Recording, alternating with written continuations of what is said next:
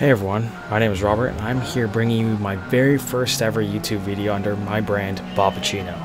I currently have a B rank driver rating on GT7 and I'm working to turn that into an S rank.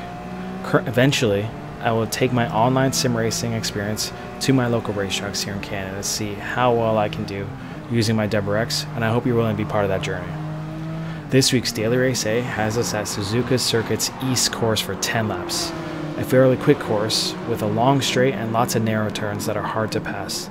The advantage to Daily Race A events are that they don't impact your driver safety rating, so if you haven't raced in a while, it is a pretty good warm-up to get back into the swing of things. Currently, the fastest vehicle at this event is the 2002 Dodge GTS, and unfortunately, I just couldn't get my GTS to be detuned where the power would be within the allowed maximum because, funny enough, I bought all the performance parts for it. If I had just bought the bolt-on parts, I definitely would have been able to use it. So I decided to use the next best thing, the 2003 BMW M3. It probably needs a few more parts and a bit of tuning, but overall, I think it did fairly well. The only issue I had was trying to keep the power down without the car coming completely sideways on me in the turns. But that is more like a tuning issue. Yeah, no one wants to give each other space. But, you know, maybe everyone's just warming up today. And we've somehow gotten to 5th. And as we progress, you'll see you really don't need to brake all that much. All you need to do is just kind of coast through the turns. But this guy, Ali Liaz, they really don't like to share the road all that much. But they are fairly aggressive. So I decided, you know what, I think it's better I just follow them for a while. See how it goes, see if there's any mistakes, and try to be as consistent as possible.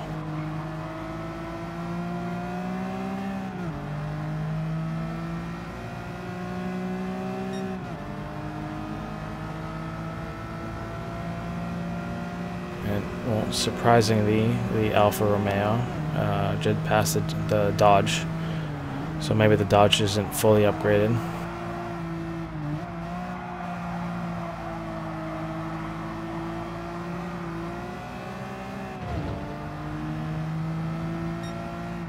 Yeah, hitting the brakes a little too much.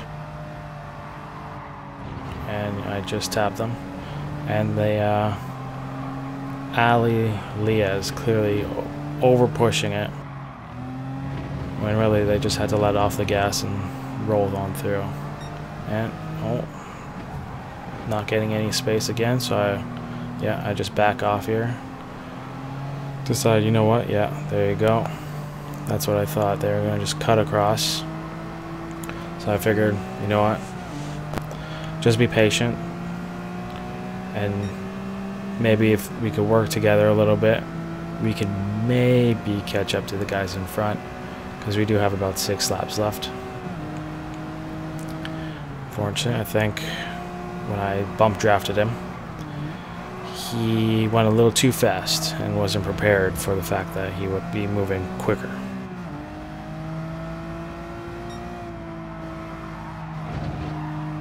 So he's still close. Well, actually, it looks like he may have messed up because the gap opened up a little bit by half a second now.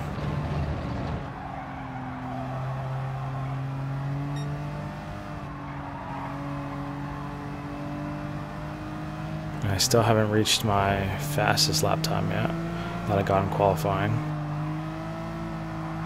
But I think at this point in time, Merck ahead of me by 7 seconds roughly.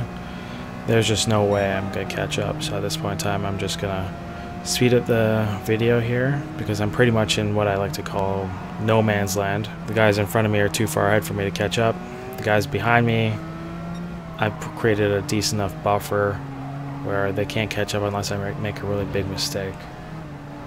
So while we're here, what other types of automotive and motorsports content do you enjoy watching? Like car reviews, going to car meets, upgrading cars, other racing simulators? I'm really curious. I mostly only play GT7. I've played a little bit of Formula 1. I like going to the racetrack. I like going to car meets, so I'm thinking about making those kind of videos as well. And do you guys think there is a limit to how many videos a YouTuber or you content creators should make in a day? Let me know down in the comments. I'm really curious.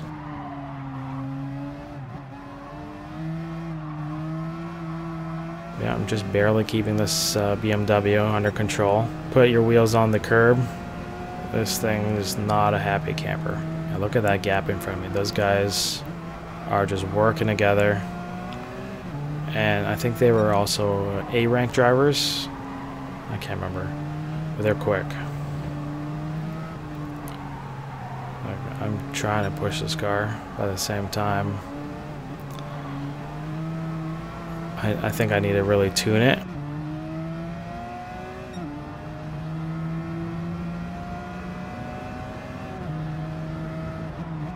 The gap behind me is really grown at this point in time to just over 2 seconds, 2.5 seconds now.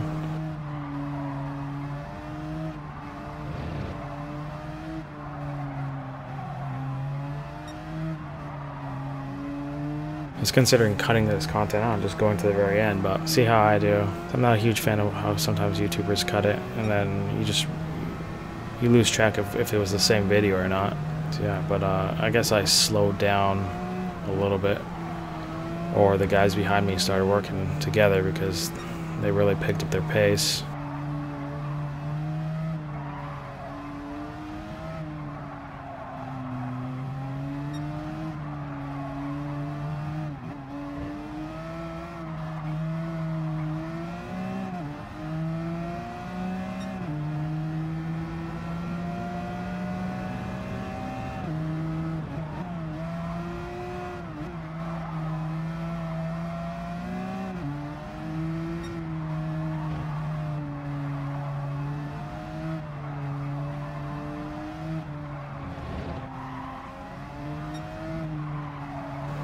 And that's it for race 1.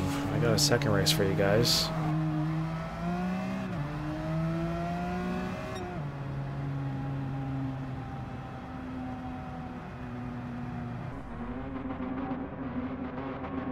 I'm starting at 6th in this race. Look how nice that car looks.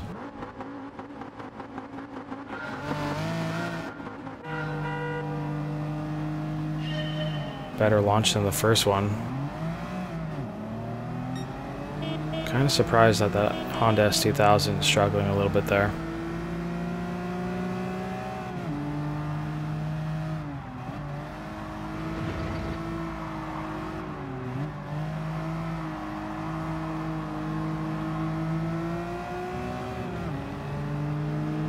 Oh, here's Ali Lies again. Back at it. Everyone wants to go 2x2 here. I think that's a pretty bad idea because someone's just going to push you off wide. Well, that's what makes this track so tough. Oh, look at that. No space. And I think he ends up going... Yep. I think he ends up going to the shadow realm. No space. I'm clearly there. He should see me there if he had his radar on. And yeah, he's gone. Surprisingly, I end up passing the Dodge, which should be killing it on the straights.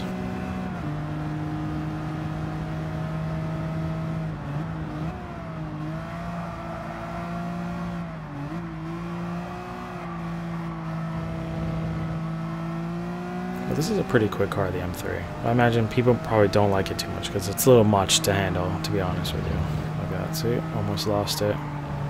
But keeping it together.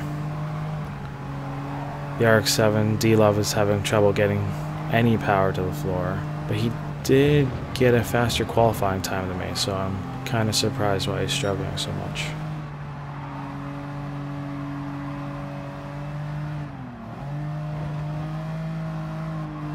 I just decided, you know what, it's better just to work with him, don't fight him at this point in time. You know, second place is right there.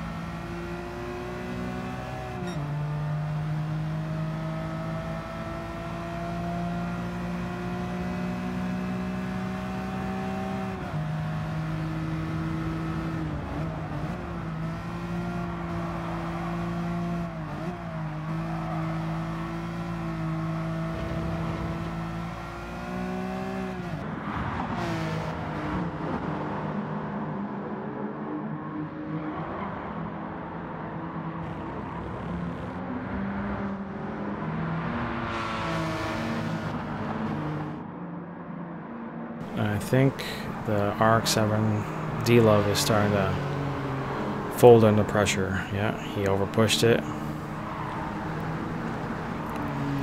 Now it's the chase. It's me chasing second place, but it's gonna be tough because those Dodges are fast.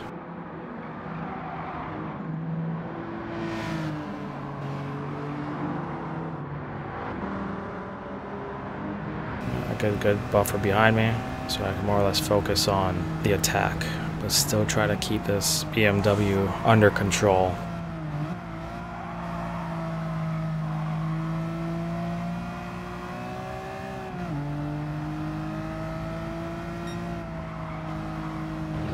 I think I have a decent line here.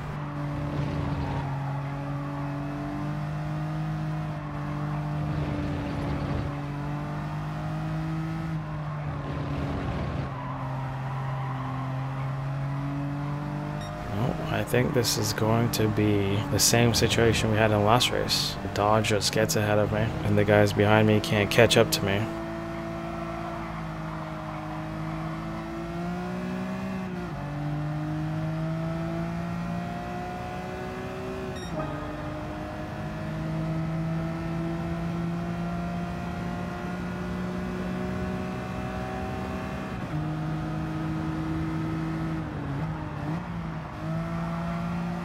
Yeah, I wonder if I tweak the LSD.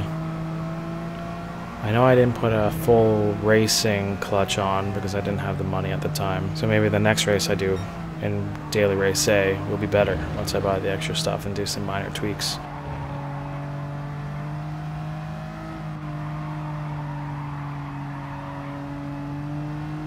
Yep. North Summer 007, who's driving that Dodge, has clearly got away from me on this, and the only thing I could hope right now is that he makes a mistake, as he just keeps opening the gap up.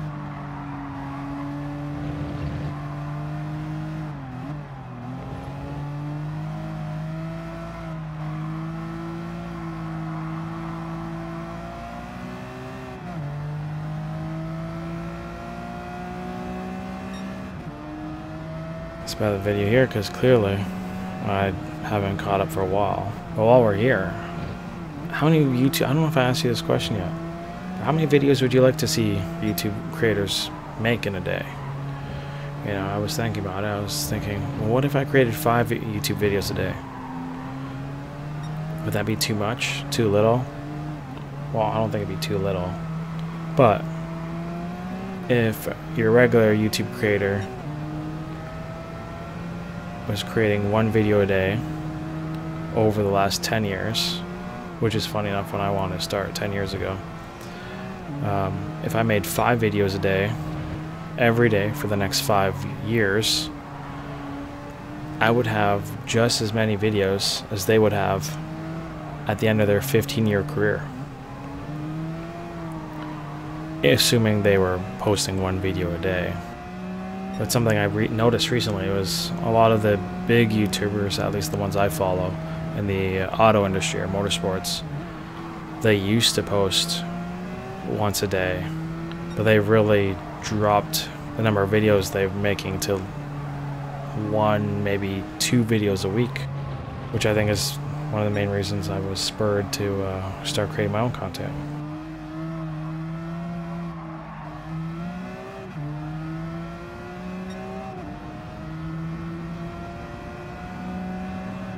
But if you like this video, please like and smash that subscribe button.